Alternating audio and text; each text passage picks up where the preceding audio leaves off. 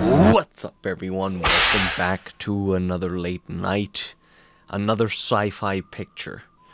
So from the previous one, there were a lot of recommendations for this film, Forbidden Planet. I don't know anything about it, which makes it all the more interesting, and we're gonna get right into it as quickly as possible, cause Captain, we are a go. And so at last, mankind began the conquest and colonization of deep space. United Planets cruiser C57D, now more than a year out from Earth base on a special mission to the planetary system of the great main sequence star, Altair. Very short, very succinct, very quick opening. So, colonization. What do we do in outer space? Where can we go? Great start. Warm in here, Skipper. Yeah. Jerry, you... Any more closer than the entire spaceship would burn. As you'll recollect from your briefing lectures, this is an Earth-type planet. 20 years ago, the spacecraft Bellerophon landed here with a prospecting party of scientists. Our mission is to search for survivors. That is all. Okay, interesting. That's sort of where the mystery comes in. How many scientists are left? How many people have survived? We are now entering the atmosphere of Altair 4. No survival suits will be required upon landing. Oxygen content, 4.7 richer than Earth standard. Gravity only 0.897. Adjust your equipment accordingly, that is all. Wow, isn't that fascinating? It's they don't need any equipment to even get on, except there's just lacking the population and all the material. Morbius E, PhD, Lit D, expedition philologist. Philologist? What do you wish here, cruiser? Well, you don't understand, sir. We're your relief. We're very glad to find you alive. I, of course, appreciate your concern, but absolutely no assistance of any sort is required. Oh, the red carpet treatment, huh? That sounds like Dr. Morbius is covering something up. Dr. Morbius, I require landing coordinates. Very well, but I wash my hands of all responsibility. Oh wow, what an interesting line. This is, talk about the Forbidden Planet, nothing to do with the planet and its sort of hostile nature in terms of oxygen or gravity, but it's the singular people that are living in the planet that are occupying it. That's an interesting idea. All clear, sir.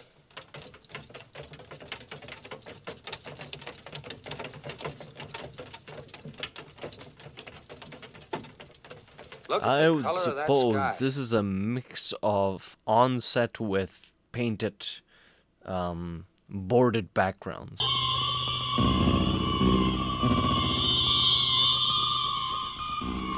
looks like we're being met. Wilson, Aye, aye, sir. hold the tractor. Aye, aye, sir. Oh, that was a fantastic shot. It really reminded me of the first time, well, not first time, but when Darth Maul comes in one of his own, like, motorcycles. Reminded me a lot of that for an odd reason.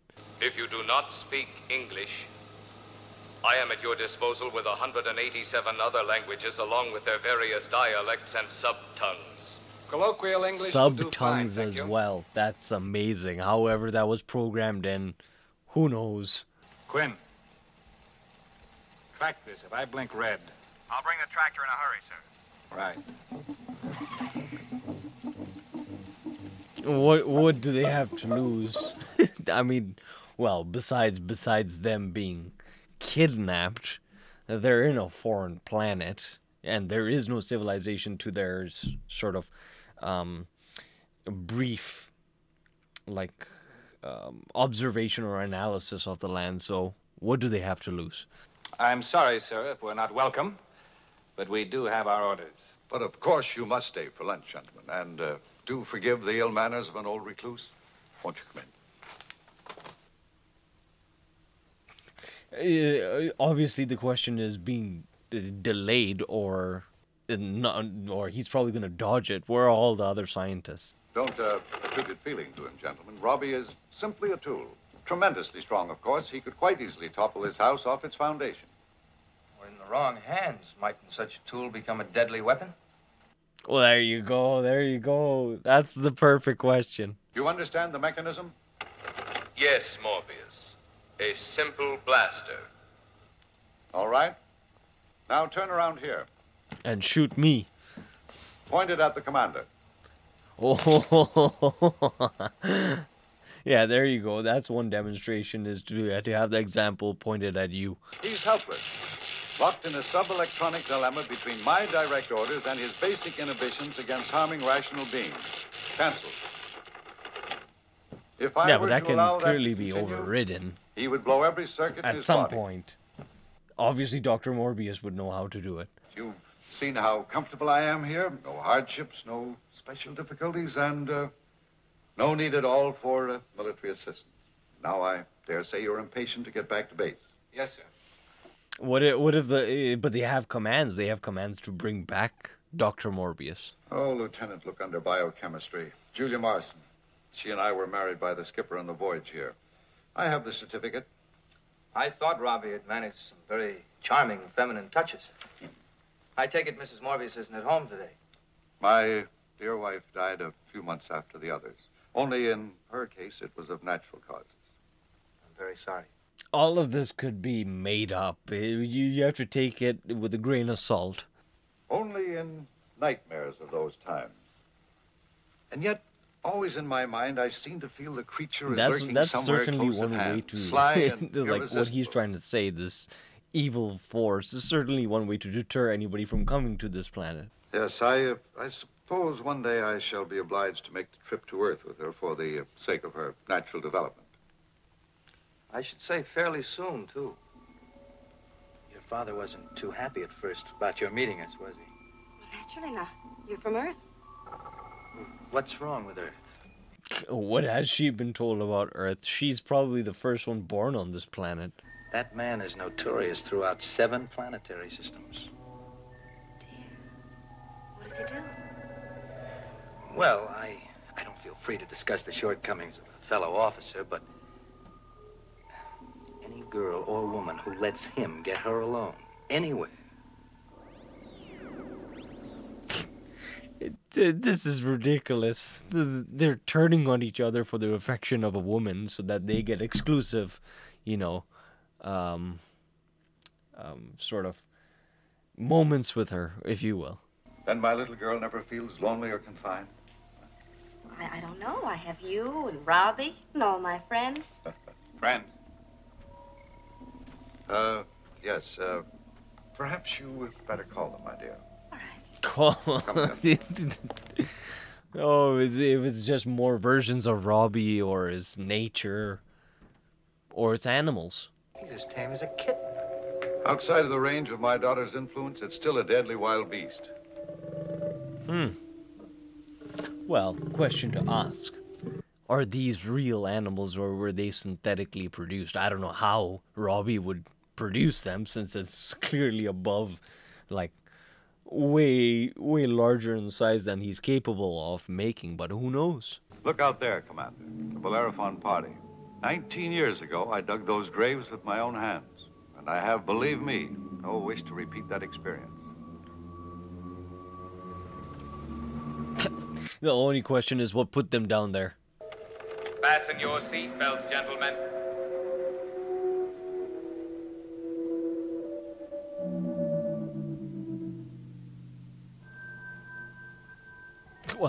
Well, just on its face value, the daughter seems completely innocent, like genuinely surprised that they are other, human beings other than her father, and the father, good act, besides his dark attire, which is sort of the like stereotypical villainous color, archetypical. Archetype, he is interesting in itself. Like, what happened? Just about 1 jolt left. Oh, genuine ancient rocket bourbon. See here? Hey! Oh, man. Well, they're gonna corrupt this poor guy. They're just gonna keep reproducing what they want, what their hearts or desires. Well, look at yourself. You see, you can't run around like that in front of men, particularly not a space wolf like Farman. So for Pete's sake, go home and put on something that'll, anything. Again, this whole thing, you have to I designed think. them myself. Does the daughter know what she's doing? Does the father know what, using the daughter as sort of a tactic to get the men against each other? You could ask these questions. How did the commander react to that? He was furious. He seemed to think that all that about biology had something to do with me. Personally, I mean. Never been so nervous in all my life. And I hope I don't see him again if I live to be 400 million. Well, I dare say you won't have to. Well, now that she's reporting this to her dad, the dad knows of a weakness, sort of, how would you say, they're vulnerable spots. Would diamond or emeralds do? Well, if they're large enough. 5, 10, and 15 carats, and on hand. I will run the dress up for you in time for breakfast. Oh, would you look at that? More than a personal attendant or assistant.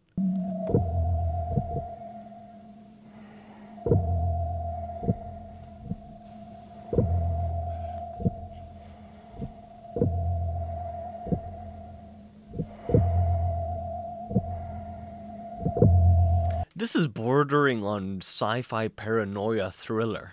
And Youngerford, let me see. You were asleep in your bunk. And you think you had a dream. A dream. Pending further evidence, you're deprived of space pay and all privileges. Well, me too, sir? No, me too, sir. Will stand 20 extra watches. I'll have less dreaming aboard this ship. Wow. Dismissed.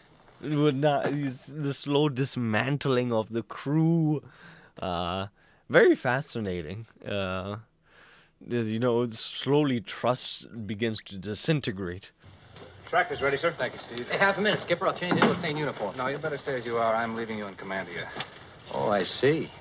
Establish a standard perimeter, set up a Class A alert. I want them enforced by sundown. Aye, aye, sir. Look at that. He doesn't want to bring him. He goes off. He ventures on it by himself. So now they've reduced it to 2 visitors. Altair. That's all right. He's my friend.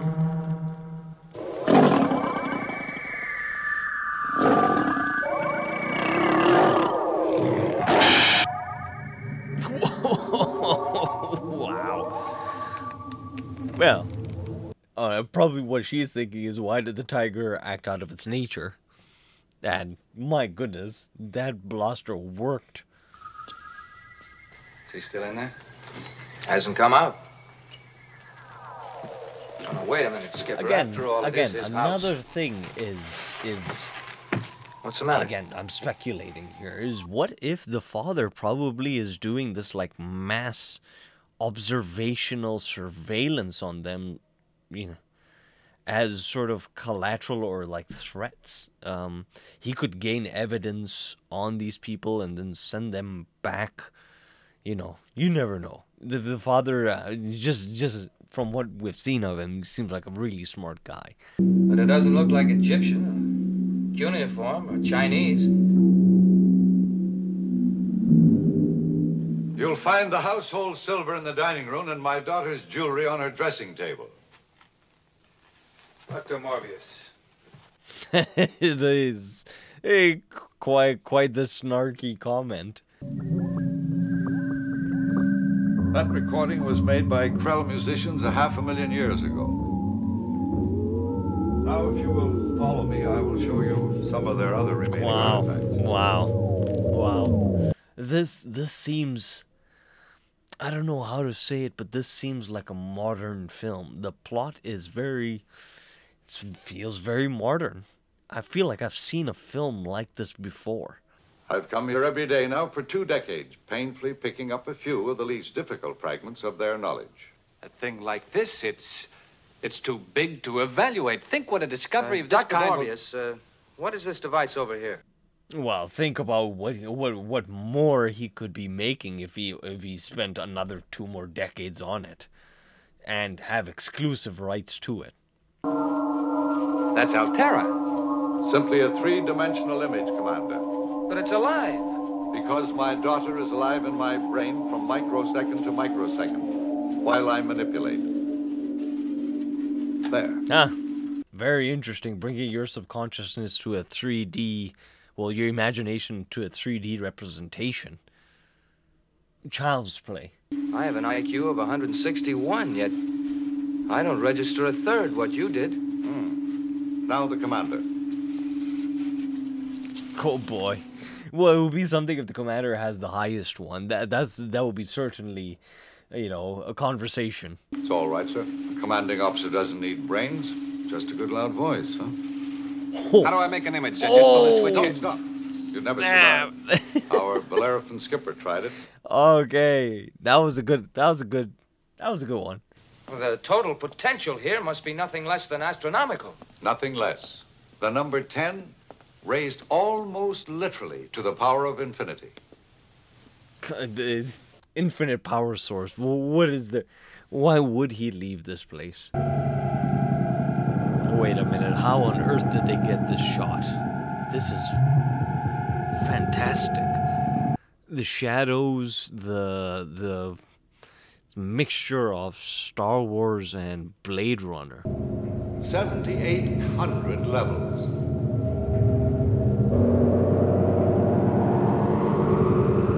It looks like one of those paintings where, you know, you're in a loop. You climb up the stairs and you're in a loop. You could be lost in here. Having completed my washing up duties after chow, I request the lieutenant's permission to take a little walk outside the perimeter, sir. There's nothing out there. But there is, sir. I mean, well, I thought it might brighten the boys' mess up a little bit, you know, if I could find a few wild radishes or something. A few wild radishes, or drink some of his, you know, whiskey, some of his nice liquor. Robbie, I ain't never gonna forget this. Anytime you're hard up for a couple of gallons of lubal, you just let me know. Well, how is the robot out of the vicinity of its home to begin with? It just came here to drop off 6 gallons.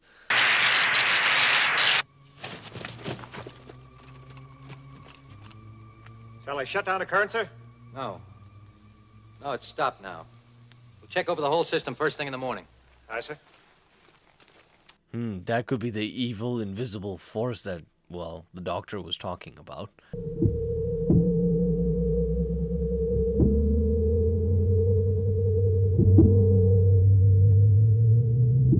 Wow, I'm surprised how effective this. Well, this is very effective. It feels like a genuine sci-fi horror film. And I have come to the unalterable conclusion that man is unfit as yet to receive such knowledge, such almost limitless power. Well, he is a man, so he defeated his own statement. He's basically saying sole ownership. Such portions, then, of the Krell science as I may from time to time deem suitable and safe, I shall dispense to Earth. Other portions I shall withhold. And in this I shall be answerable exclusively to my own conscience and judgment. That's a dictatorship. Skipper, the chief's been murdered. Quinn murdered? Yes, he was alone, working on the monitor. The rest of us were all outside on guard duty. How was it done? Done. Skipper, his body is plastered all over the communications room. All right, leave everything as it is. Plastered. Okay, so the other scientists who were with him, are they really dead now? I first thought they were dead, but perhaps they could be alive. I don't know. Yet our visitor last night left the tracks of a biped. Primarily a ground animal, too. Yet this claw could only belong to an arboreal creature, like some impossible tree sloth. Just doesn't fit into normal nature. Anywhere in the galaxy, this is a nightmare. Oh, well, they're not in their galaxy. They're in a forbidden planet. You were with the robot last night? Yes, sir. Him and me, we kind of got to toasting each other's good health. just for cordial interplanetary relations, you understand? Now, that's all the time. It's even while the chief was being killed. Certainly, sir. I hope you don't think I could have got that stiff in 5 minutes. Look at that. This is perfect. This is perfect. Now that, like, if this film came out in modern times, it would be the perfect, like, sort of The Thing or Reservoir Dogs. Like, they're all slowly starting to dismantle. The commander's starting to lose trust. This robot that seemingly can do anything is just... It just so happened to have been there, giving him what he wants so that he can be an extra person inside the ship to provide an alibi or a witness. Fine technician. Good shipmate. And that's a good epitaph for any man. And speak about an important personnel to kill. They murdered... Well, they chose to use the term murder. They murdered Quinn, who was very important. Remain here, and the next attack on your party will be more deadly and general.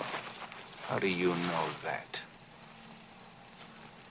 No, I seem to visualize it.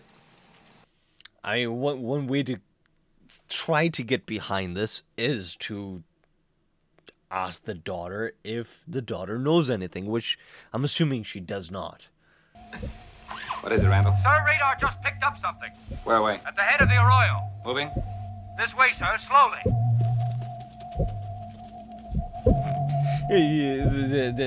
At one point, they're both talking about the daughter, and then now this thing is coming for them. Talk about a well-made film, and the cinemascope really works in its favor. It's still coming! Great. Strong, set up a crossfire on those rocks. Well, they're all just waiting for this the laser, the shield, to be sort of activated in some way, and then they'll all start blasting away.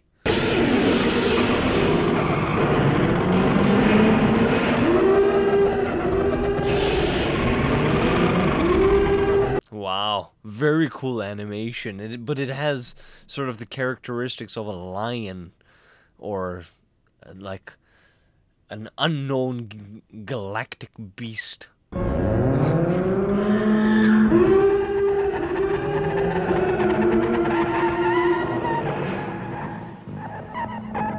Wait, I'm assuming that's not part of his imagination or any. I don't know, but how is it possible for this animal, this beast, to be, invisible? So now we just pick up the girl and her father whether they like it or not, huh? Section 86A. Evacuate all civilians from disaster areas. You left out two very important words. Where feasible. Now, if you remember the Bellerophon expedition, the ship was vaporized trying to lift off. Which makes it a gilt-edged priority that one of us gets into that Krell lab and takes that brain boost. Oh boy, it's gonna be an outright battle trying to get them out, even if it is feasible.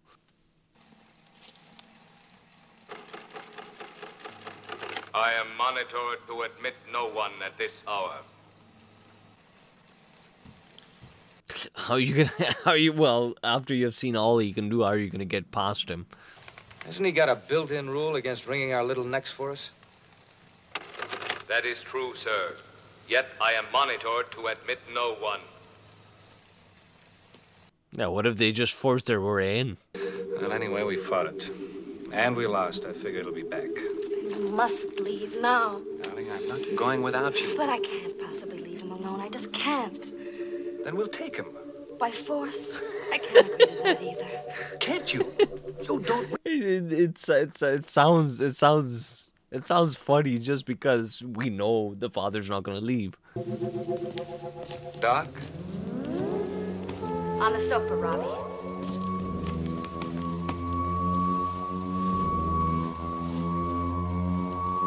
Oh, he probably went for the IQ booster.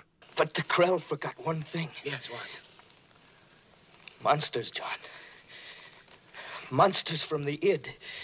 The id? What's that? Doc. Doc.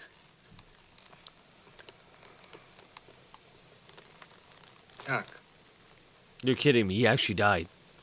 Well, mind you, the father said he was out for... Morbius said he was out for a longer period of time, so kind of makes sense that this sort of shock would completely kill him. What is the id? Id. It's an obsolete term. I'm afraid once used to describe the elementary basis of the subconscious mind. Elementary basis for the subconscious mind. So yeah, so I'm guessing it was his own subconscious mind that was creating that monster. And so those mindless beasts of the subconscious had access to a machine that could never be shut down. The secret devil of every soul on the planet, all set free at once to loot and maim. And take revenge, Morbius, and kill. My poor Krell. My poor Cyril, as if he finds a sympathetic connection to them. Well, this is one way of saying man is always against himself. Man will self-destruct no matter what, if left to themselves. Could Robbie be wrong? No, never. There it comes. Wow.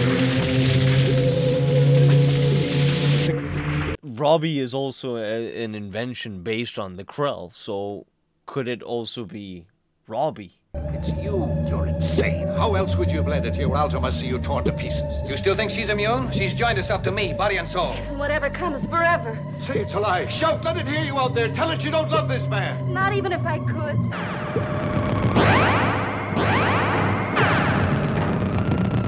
Stop it, Robbie. Don't let it in. Kill it, Robbie. Oh, interesting. It can't attack one of its own. Whatever you know and hear, your twin self out in the tunnel knows too. I'm not a monster, you. We're all part monsters in our subconscious. So we have laws and religion. Let me go. You've got to listen. We don't have much time. Oh, well, that's Here. one way to see what's in his subconsciousness, is to actually visualize it and see a 3D, visualization. Your subconscious sent its id monster out again. More deaths, Morbius. More murder. And now this too. Harm my own daughter. But now she's defying you, Morbius. And even in you, the loving father, there still exists the mindless primitive. More enraged. Interesting. So whatever the subconsciousness doesn't like, it immediately starts to attack anything that sort of goes against his own will. It attacks. Then it must be true. Yes, I must be guilty. Then help us, Doc. I've known you great and noble like the Krell. Well, his reaction is authentic enough to believe that he never knew that it was his subconsciousness all along. Stop! No further! I deny you! I give you up!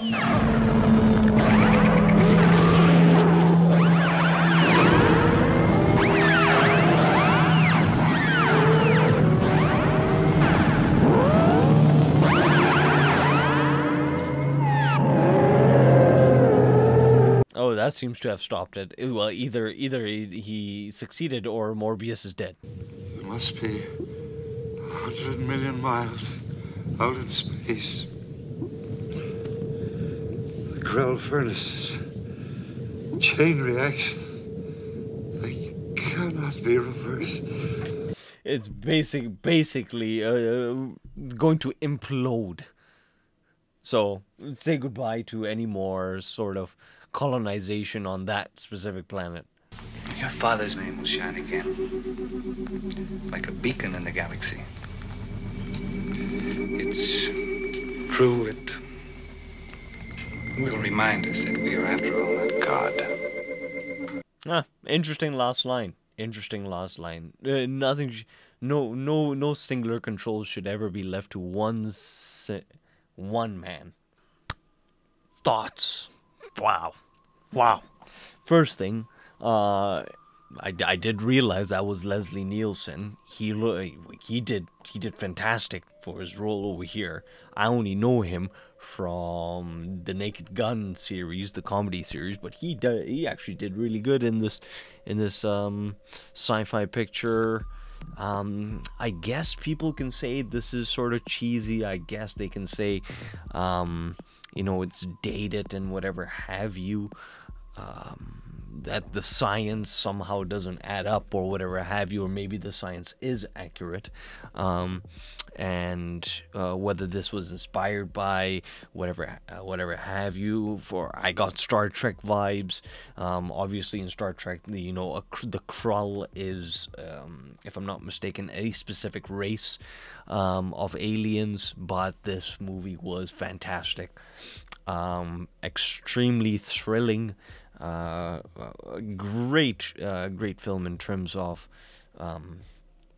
sort of trying to piece it together yourself, the mystery of the father, what he realized with the Krulls, what he is keeping behind, what is he telling them, how much of it is true, how much of it is false, the daughter, what is her role, is she completely innocent, is she completely a bystander, and then Robbie's entire arsenal that he has. And just the three of them being there at the very start with the you don't know what their whole entire goal is, with the UC ship, and the commander and everybody. They had their own commands, but at the same time you saw their vulnerabilities. You saw them try to battle these invisible monsters. It did, sort of lean into the third act really quickly. This could easily push to the 2.5 hour film. Easily, this could have pushed it that far.